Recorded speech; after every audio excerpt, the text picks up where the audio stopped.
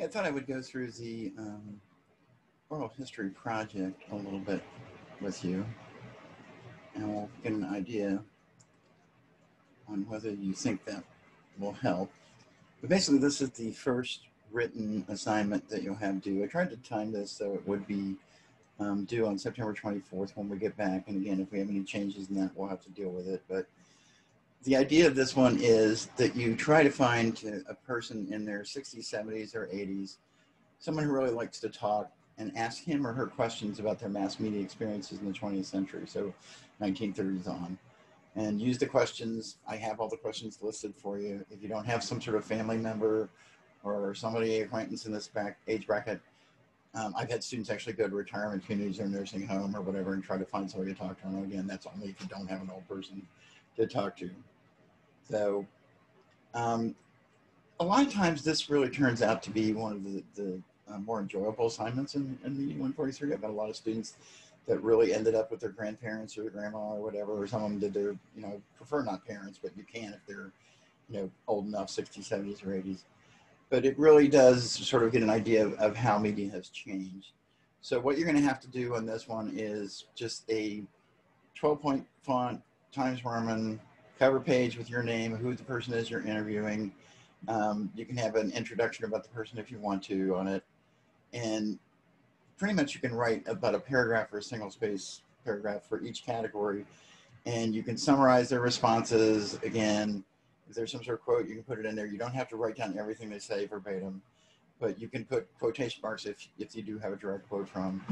But try to include the stuff that's really cool, that they talk about things that are interesting. If they talked about radio, they talked about TV, whatever. So the whole thing really should only be about 3 to 4 pages, single spaced, which doesn't include the cover page. And we can submit it through Canvas as a Word document, or the day after we show up, because hopefully that'll be like the Thursday when we come back, if we do come back, hopefully. And on that day, I'll have everybody sort of go through around the room, and you get points for doing a brief presentation on this. So you just basically talk about the person that you interviewed. You don't have to read it verbatim again either. And who the person is, who their relationship is to you, and what really made sense in terms of this oral history. So, and again, you don't have to read the paper. You can use note cards you want to, but again, I'm not worried about it. It's just basically to give a little bit of a background in terms of what it is. So generally I divide this up into either 100 for the content and 100 for the presentation, or 150 content, 50 points presentation. It's sort of a dual thing to get 200 points. So don't worry about that aspect of it. It's usually, pretty easy thing to do. And we try to have fun with this assignment. So here's a list of some interview questions. You can actually copy this Word document and write into it, and then try to put your paper together. So that makes it pretty easy. So literally, the questions that you want to pick out of here to ask them, you don't have to ask every single one. So there's a section on sound recording, on radio, television, and then movies. And basically, go through the list and try to see, what you can come up with the person you're interviewing.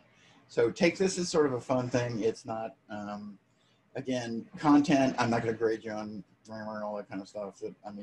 Try to do it as nicely as you can, make it a clean, good looking paper. And this is what you can work on, hopefully, until we come back, is what I'm hoping to do. But again, you still have to read the chapters and go through that too. So I tried to gear the whole thing to reading the chapters, and we get through those first 5, and then we come back, we can really do more in-depth stuff in class and get more discussions going and that type of thing. If by any chance it changes, I'll try to morph to some sort of thing that we could all get in a Zoom meeting together. I'm still working on trying to decide whether to do that or not, since we're not meeting at the time of the class. We're not doing the same time period to actually meet and have everybody on a Zoom meeting, which I didn't want to go into that because I thought we were going to go back with the face-to-face. So keep crossing your fingers that happens, because that'll make it a lot easier to get where we want to be in terms of getting through the class. So I don't think this is too terrible in terms of the assignments that you've had so far. Is basically just reading those chapters, know the chapters, and get started on this, and then you should be pretty much good to go to start with until we actually get back in class. Okay, have a good one.